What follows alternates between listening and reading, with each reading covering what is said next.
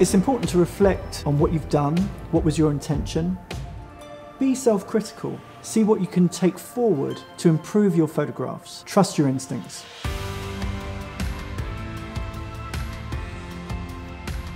It's important to stand back, sometimes actually give it a bit of time until you actually edit and select.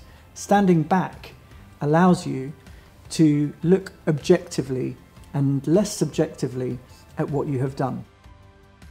So I take hundreds of pictures, sometimes thousands of pictures, and I've edited the work that I've made over the last few days down to 5.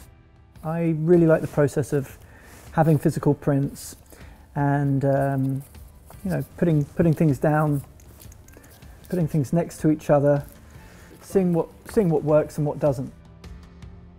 So the first picture that I chose was one of the first pictures that I shot, and there was a mirror on the roof which reflected the child walking below. It was a very abstract scene and the colours worked nicely, so definitely a childlike view.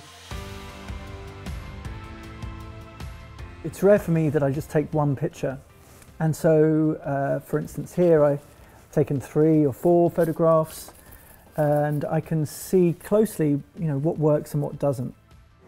Oh, I got a man just walking through wearing a trench coat, trench hat, took it quite low, just an interesting character. It was interesting using the Xiaomi phone.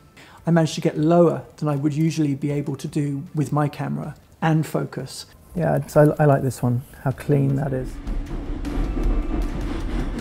The third picture that I chose was a couple sitting at a train station and the shadow had obscured their faces. The Pro mode on the phone enabled me to dial down 1, 2, 3 stops. It meant that I could get the exposure that I wanted. This was really a revelation. The picture that I chose next was of a couple hugging each other. I thought it looked quite funny because the hands are sort of coming out from the side of the guy. The colours correspond in the picture. It made a reasonably interesting colour photograph. The final photograph was of horses parading through Soho. They stopped at a taxi rank, which made me chuckle. Really focus on the editing.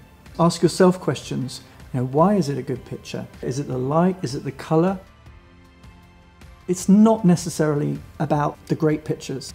It's about what you learn on the way. This is why street photography is a never-ending pursuit. I hope you enjoyed my masterclass with the Xiaomi 12 Pro. Hopefully, I'll see you out on the street.